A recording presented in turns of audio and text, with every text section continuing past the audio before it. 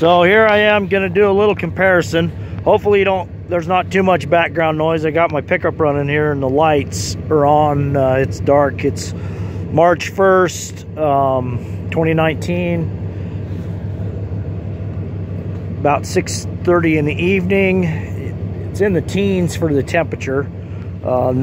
Essentially no wind right now, but I'm gonna do a little comparison between conventional fire starting methods. I've got in here cotton balls in Vaseline with some sawdust, some cedar sawdust. I've been cutting some firewood, and I'm gonna compare it to the Will-Lite fire starter. This is the pack model, but this is a pretty neat little deal.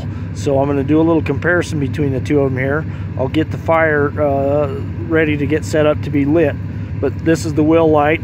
It's a little bit bigger than, I would say, a roll of electrical tape. I'll include the details of all three models. They have a pocket. The pocket one is smaller than this, about the size of a can of chew, I would say, or electrical tape.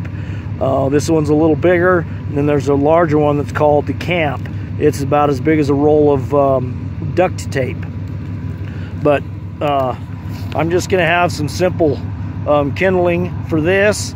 I've got pretty good tinder. I've got some old dry grass. I've got some inside of the bark off of a cottonwood tree, and then some big pieces of bark that I'll use for my foundation. And then of course the cotton balls, and then some little kindling here, and I'll feed both fires, but I'll record them at the same time just to kind of compare them. So let me finish prepping this, and then I'll be ready to go. So as I take the Will-Lite out of its plastic protective wrapper, you see it's got a fuse here. So you just kind of uncoil that fuse, and then we'll set it down on this piece of bark to where I can get to the fuse, and then I'll stack some kindling up over the top of it. I'm not gonna have much in the way of tinder as far as grass and other dry things. This is designed to be able to get a good fire started fast. I've got some other stuff.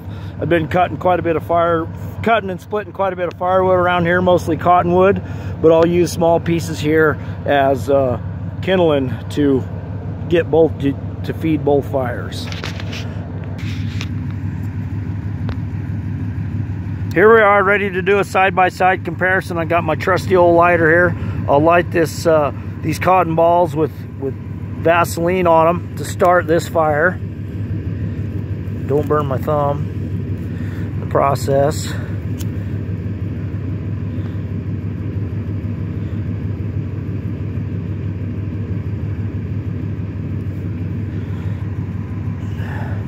So I'm gonna have to kind of baby this and feed it a little. If I had wind right now, this would be kind of tough to do. In the meantime, while I got that going, there we go. Kind of got some of that old dry grass taken off. Should spread out pretty good here. All right, now we'll go over here to the Will-Lite. Here's the wick, or the fuse. All right, see the fuse going there. I want to kind of step back because this gets quite a fire going here. Switch back over here. Here's this fire, kind of needing babied along here.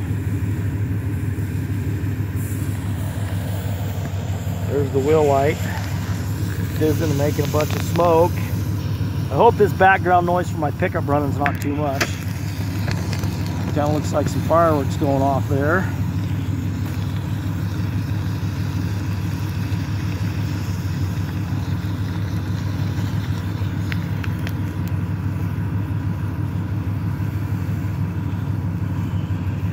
Here's the other fire with conventional methods, kindling and such. Got some old bark in here, some tinder. Kind of taking a minute to want it to get going here.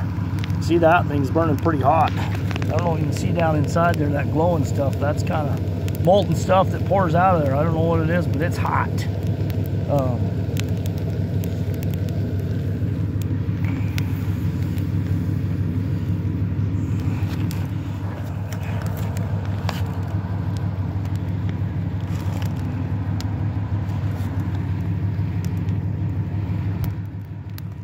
Now, if I was somewhere that I had a little, I'm not a huge fan of cottonwood, but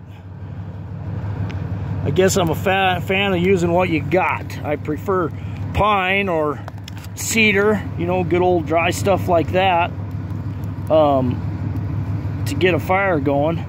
You know, it's cold out and it's been cold for a while, so one key ingredient to a fire is heat. Well, I don't have a lot here because this wood is cold. You know, once you kind of got a fire going and established, you can see it's kind of petering out here on me. That thing's still going. If I had some good, you know, dry pine, and this cottonwood's plenty dry, but needs some heat. If I had some good dry pine or cedar, I'm sure both of these fires would be taken off really well. But this one here is going to need some babying. If I was in a survival situation with limited matches or ignition sources, I'd be kind of in a bind.